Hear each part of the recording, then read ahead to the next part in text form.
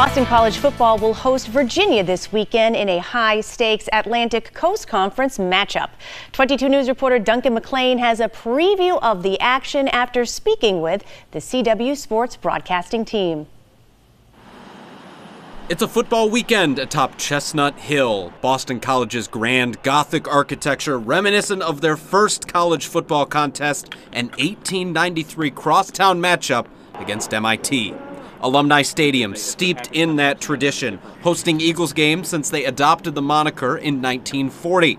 Today, it's an ACC town. 0-4 Virginia shipping up to Boston in search of their first conference win. The Eagles looking for a second victory of the season and first in conference play. Tomorrow could really turn things around, get their second win of the season against a team that they match up really well against. And then you never know what can happen for the rest of the year. But it's always exciting and fun to be in Chestnut Hill on a football Saturday. Both teams led by burgeoning quarterback play with plenty of skill in supporting positions, each the victim of some razor-thin losing margins in the early part of the season.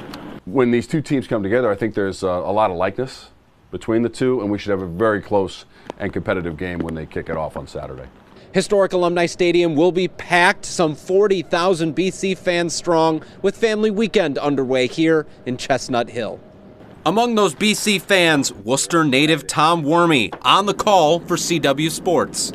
It's such a thrill for me to be able to come back and call games here. I attended games here. There's such great tradition and history here. Never did I ever think that I would be in the broadcast booth and be able to call these games. Kickoff is set for Saturday at 2 p.m. on the CW Springfield. That's channels 16 and 820 on Comcast, 13 and 788 on Charter, and channel 23 on DirecTV. If you're watching over the air, you can find it on 22.2 and 28.2. Working for you on Chestnut Hill, Duncan McLean, 22 News.